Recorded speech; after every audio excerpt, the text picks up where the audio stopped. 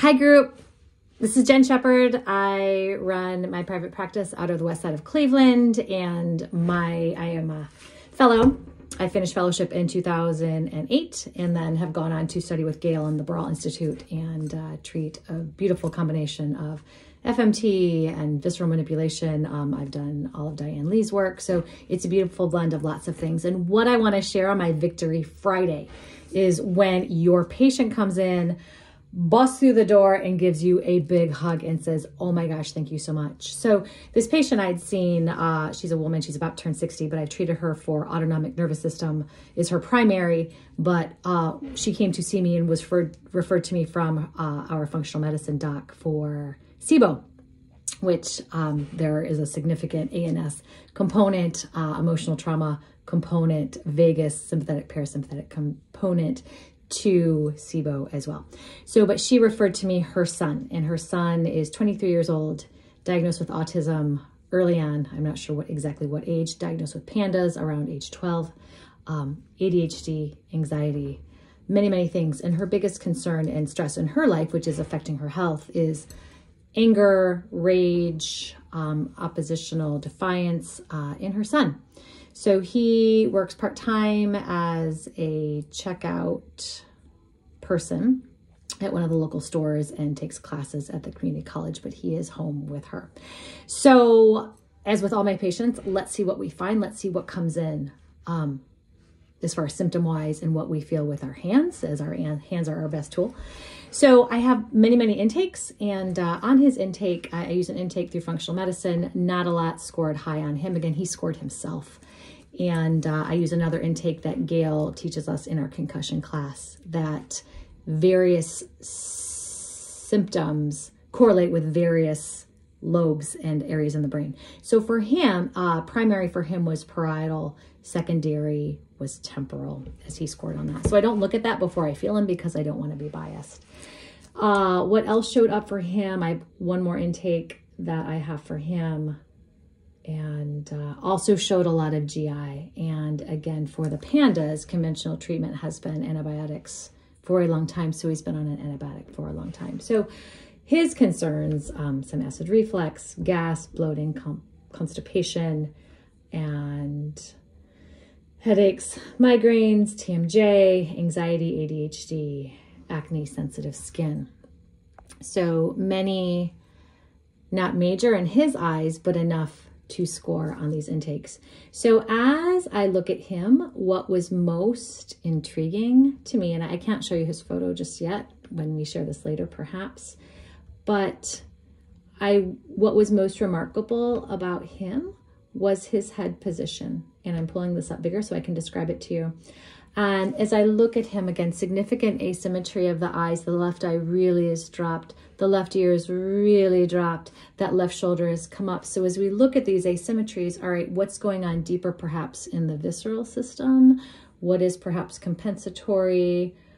What's going on through there? Why are we seeing these structural things? So very quickly, as we notice what's going on at the cranium, what's going on inside of the cranium to create such asymmetry in his posture. I also, his mom had shared that he has been in and out of vision therapy for a long time. So I wanted to, and in my patients with concussion, I do look at tracking. I look at convergence, divergence, and just how that smooth pursuit side to side and up and down. And he, as I pull his chart up here for you, is really struggled. So despite lots of vision therapy, he still struggled with, he did well with convergence, divergence, but he struggled with smooth pursuit to the right, difficulty end range looking up, noticed on the left eye, going down, he had more difficulty with the right eye. So thinking, all right, what's going on in the cranium? What's happened to the brain? As we know, the eyes are part of the brain. Diving further back into history, hey, how was your birth? How was delivery? So mom said it was, she had a long labor and there was lots of pushing. And then both of them ended up with an emergency C-section and a lot of stress during pregnancy prior to. So when we think about here's what we're feeling in the cranium, and I'll tell you in just a little bit what I felt in the cranium. Again, here is this prolonged labor, compression, compression. First off, how's positioning in the womb, and then compression, compression, compression, compression, especially in the womb, and then perhaps however he was positioned against a hard sacrum, or perhaps the bony aspect of the pelvis, and how that impact and pressure over a longer period of time has affected the cranial bones, thus affected the brain inside. So general listening. So I use listening with all my patients because it truly, truly helps guide me where I need to go. And I'm always going in and out of posture, FMT, listening. So I'm playing in and out of all of our paradigms in order to help me make the best hypothesis to treat the right thing at the right time. How does it correlate with the patient's symptoms? So general listening actually took me right to the gut first. I really thought we were going to end up in the brain first, being here's what I saw cranially. So we did up in the gut first. And prior to going to the gut, I used cranial sacral rhythm. So Greg in fellowship way back in 2007, 2008, we started to explore a little bit of cranial sacral rhythm. And again, we go into that in the visceral world and the cranial sacral world. That's not so much of my world, but cranial sacral rhythm for him, he didn't have much of anything. So as we think about the ability for the brain to expand, contract, for fluids to come in, go out, the vitality of the overall nervous system, the balance of the nervous system. This poor kid didn't have much of anything. I'm sitting here waiting for the rhythm. Come on, come on. So the left, he had not much of anything. The right, I had maybe 1.5 in the expansion, retraction, nothing. So again, just a lot. The brain really stuck, which makes sense in all of the other symptoms and diagnoses that he's had thus far. I did check at the RCPM, the rectus capitis posterior minor, and that's where we're able to interface the dura through the musculature, and significant pull through the dura through that right side. However, I checked neural tension on everybody pre and post test. Neural tension didn't show up in slump sitting for him. So as we dive into the abdomen, we went into celiac plexus. That was priority for him. So celiac plexus, not in a state of balance. Then we went into ileocecal valve, ascending colon. And then we worked on celiac plexus relationship to ileocecal valve, some peritoneum. So from there, I retested craniosacral rhythm. Hey, how's that going? We're starting to get some expansion. Still having some trouble with retraction. So coming into the cranium, we're in the left temporal, which, as I correlate this together just now, okay, so listening and my hands and end feel took me to that left temporal, which absolutely correlated with what he filled out on the symptom survey prior with, and those, golly, temporal is group 2 on the symptom survey, and it's memory problems, auditory visual processing, trouble finding words, mood instability, anxiety for no reason, difficult to diagnose headache or stomach pain, trouble reading facial expressions, hopeless thoughts, aggression towards self and others, learning problems, overly focused, heightened sensory perception, episodic rage, more severe form of temporal epilepsy, barely anybody fills that out, and religious preoccupation, preoccupation, yes. So those are the symptoms that come in the temporal lobe group on this particular survey. So here I am up in the cranium, we're on that left side. So feeling the cranium, we know that we should have a springy end feel through the cranial bones.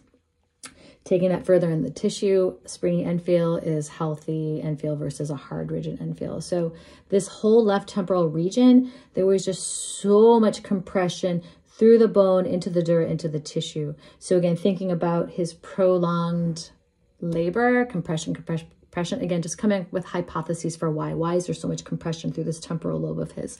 So working to decompress the bone, the periosteum, the dura, the tissue through that region. I also wrote here the occiput needed counterclockwise. I'm trying to recall where I was sitting, clockwise, counterclockwise. So I got one hand on the occiput, one hand on the temporal, and there's this need to go counterclockwise on the occiput. I believe probably an anterior rotation of the temporals. I did write that the temporals were, there was a torsion of the temporals. So, and I didn't write what direction, but that's my assumption here with where my hands are going. And again, if we've got torsion on the temporals, how well is that brain tissue going to work? How well, again, the falx, the dura, we're absolutely going to have tension on the soft tissue inside that bony cranium.